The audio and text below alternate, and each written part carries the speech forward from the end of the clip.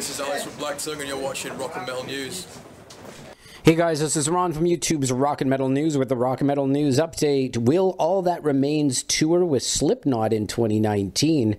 Phil LaBonte and Corey Taylor had a Twitter conversation, and it may happen. Phil stated, "I just want to tour with SS or Slipknot." Well, it looks like Corey Taylor saw that tweet, and he replied, "We're going to make this happen." You can check out Corey's tweet in the link in the description. Phil said then to that, "Say the word, we'll be there." And Corey replied, "Might have to be next year, but you know what that means. We'll talk soon. Hashtag 2019. And then Phil ended it with, "We will have a new record out, my dude, and it's a pretty heavy one. Just let us know we're in." So stay tuned for that. See if it happens. This is Ron from YouTube's Rock and Metal News. Thanks for tuning in.